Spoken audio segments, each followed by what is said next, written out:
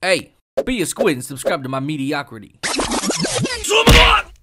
How's it going, everybody? Today we're going to be doing the One Piece Pirate Warriors 4 actual review. Now, I'm almost 100% positive you guys know how this is going to go. Like, I'm pretty confident you guys are aware of the situation. I've been very vocal over the past few years talking about how anime games have been booty and how they just haven't been really pumping out anything really that amazing. The only thing that I've ever really talked about in terms of actually a good anime game, which it's not, it's an anime style type of game, but it's not necessarily based on an anime, and that's Daemon X Machina. I thought the whole mech genre mixed up with some anime stuff was pretty fucking good, and I gave it a 9 out of 10, which, you know, is pretty good. Now, outside of Daemon X Machina, though, pretty much everything else has been pretty trash. I will say Dragon Ball Z Kakarot was fucking good, but I'm so tired of seeing a Dragon Ball game based around the same story that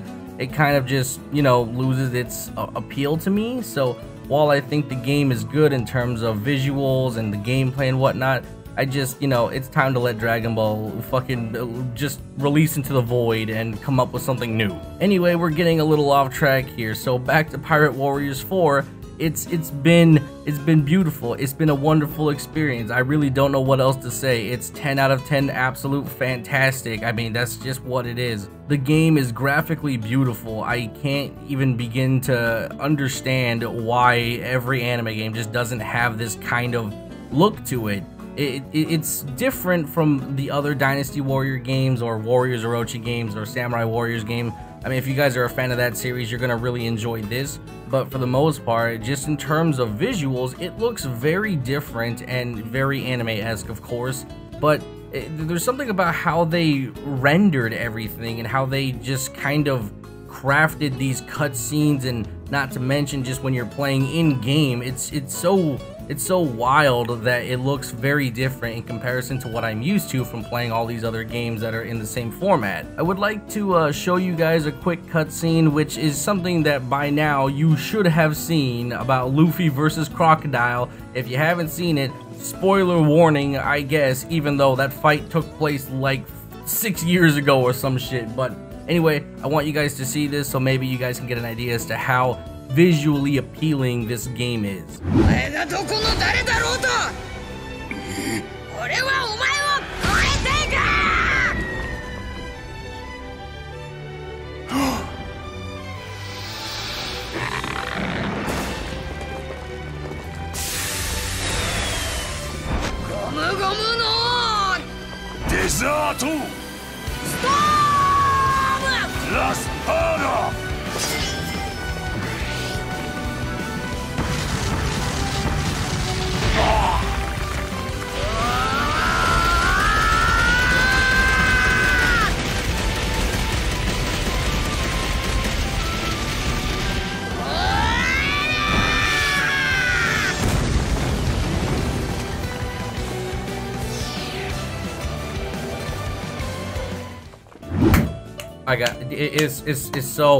It's beautiful, boys. It's goddamn beautiful. That cutscene was kind of what really sold me in the first few hours of just playing through the main story and whatnot.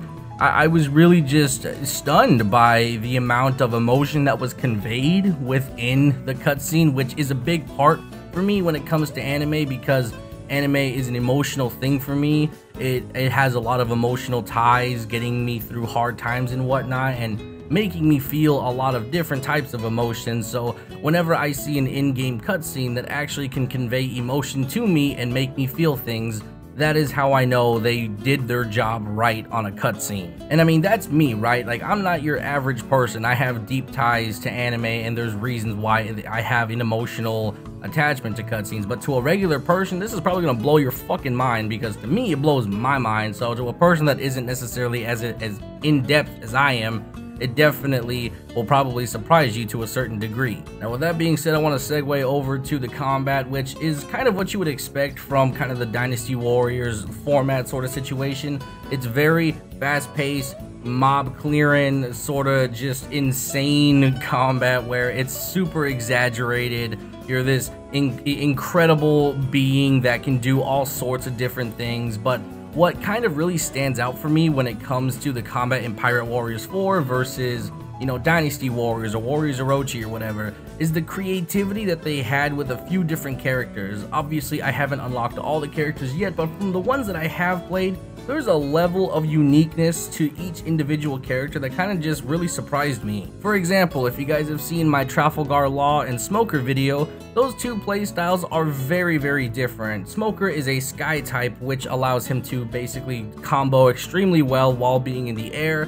Not to mention he's super mobile and so on and so on. And then Trafalgar Law is a technique type or technical type, or I forgot the word, but anyway, his is basically just a lot of mob clear AoE type of stuff. He's not necessarily a, you know, 1v1 type of guy. Keep in mind, the game is based around mob clearing anyway, so anybody can 1v1, but I mean, like, there are certain characters that do it better. Point being though, Trafalgar Law, his combos are very unique because you create a bubble room which allows you to do whatever you want. He can do anything in that room.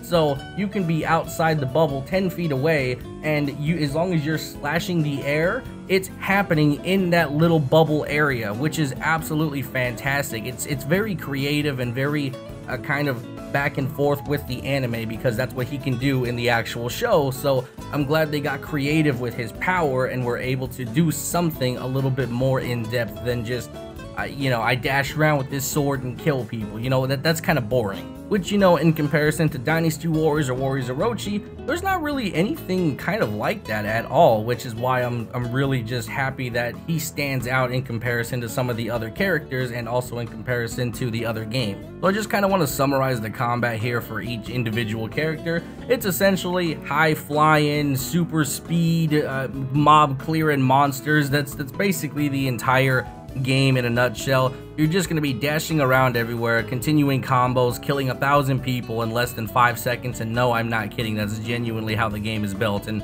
that's how it's supposed to be. If there was ever a game that fits the anime genre, it is definitely the Dynasty Warriors, Warriors Orochi format, because that's anime in a nutshell right there. It's just these super crazy, broken, OP characters with amazing powers and skills, and they can do what is happening in this video game. So it kind of blends extremely well together. So I think this format is absolutely fantastic. And just as a heads up, I wouldn't mind seeing a My Hero Academia game like this, or, you know, anything else. Now let's go ahead and slide on over to what's available content-wise. So I think Pirate Warriors 4 has done an extremely good job at separating what you can do in the game via, you have the main storyline, which you play through the story of whoever, depending on, you know, the mission. So the Alabaster, you know, arc or whatever, you would play as Luffy, Zoro, Sanji, those characters mainly. And then as you're progressing, you can choose between these characters. And I think for Pirate Warriors 4, I think Crocodile is a good starting point, even though I'm pretty sure this is just kind of like recap type of situation, but nonetheless, you get the idea. And then you have the same thing, but it's more of a free play, so you can play through the main story, but you can actually play as whoever you want. So if you wanted to play the Alabaster arc as a smoker or something, you could do that. So I think they did a good job at separating these two things, because when I first was playing through it, I was like, oh man, this kind of sucks. I wish I could play, you know, fucking Trafalgar Law over Luffy. And I was like, oh shit, I fucking can. So I really appreciate the fact that they took the time to separate each of these things and allow me to have the freedom to play whoever I want. And if I wanted to have the actual, you know, One Piece experience, that option is there for me as well. And then you have the treasure arc, which allows you to go farming for, you know, treasure, the coins to upgrade your skills. You can also free play as any of the characters that you've unlocked from the story mode, or you can unlock characters via the treasure arc as well. One of the characters I think you have to unlock via the treasure arcs are the is Buggy. He's pretty fun, by the way. Buggy's really cool. So there's a few different characters that you can unlock via that. And I think, again, it's another separated, you know, piece of content that I think is good, because if it was just the story, that probably would get stale and boring for me for a while. So if I ever get tired of the story and I'm like, I want to change off this, I have the treasure arc that I can mess around with as well. And it's not no bullshit cheap ass thing either. There's like 3 different arcs from the East Blue Grand Line, and then there's a third one that I forgot the name of, but either way, there's a variety of treasure arcs that you can go through, and they're pretty lengthy. Just to get through the entire first one, it took me roughly about 2 to 3 hours, so you're gonna have a pretty steady flow of content for a while. I would also like to point out that unlocking characters as well as the progression via the story and whatnot is actually pretty steady, and you feel like you're getting somewhere. Sometimes, you know, when I play a Dynasty Warriors game or a Orochi game, I kind of feel like it's a bit stale and, you know, I'm just kind of mindlessly doing missions, but I think the help of the cutscenes as well as getting unlocks after basically every mission is pretty damn good. I really feel like I'm progressing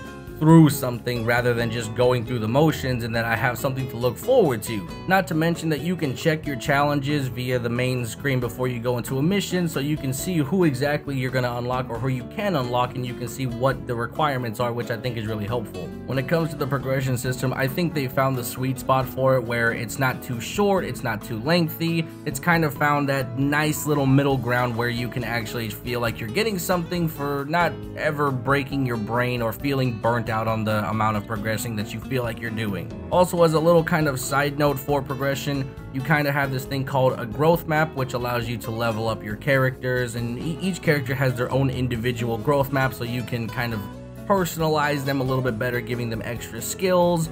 You can also change up their move sets and whatnot, so I think the growth map was a nice little added detail which allows you to once again feel that decent bit of progression. There are going to be 3 growth maps. The first one is going to be for all characters, so it basically just gives you extra statistics and whatnot like health, defense, stamina. I'm actually going to talk about stamina here in a second, and also power.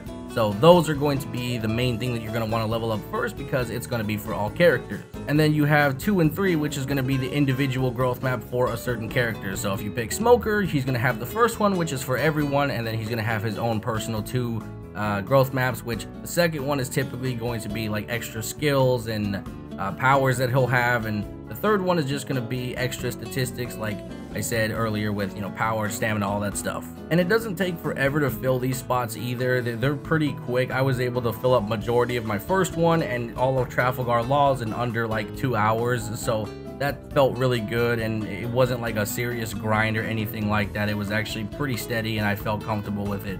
Now, as I mentioned earlier, stamina is now a thing in this game, and for people that are from the Warriors sagas and stuff like that, you guys would know stamina has never been really a thing in those types of games, and to have it in this one is a little wonky and kind of feels weird, and it adds kind of a little bit of micromanagement as well.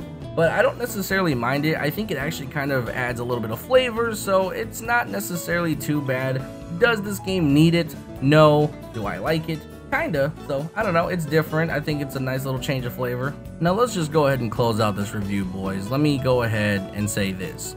I've been waiting a good and long time to play a decent anime game that both conveys passion, emotion, a lot of great and fun combat, not to mention visually pleasing, and Pirate Warriors 4 checks all those boxes. I'm happy to say that this is a 10 out of 10 experience. If you are an anime fan, a One Piece fan, this game is going to be right up your alley. The beautifully crafted cutscenes, the amazing high-flying combat, not to mention just the absolute beautiful design of the game. I mean, you're gonna be happy. You're gonna be happy, and also people that may or may not be, you know, necessarily anime fans, but you're a fan of the Warriors format, I still think this is something you should check out, because I think the unique character designs and how the combat flows together with each individual character and how unique they are in comparison to some of the other Warriors games, I think that would probably pique your interest if anything else.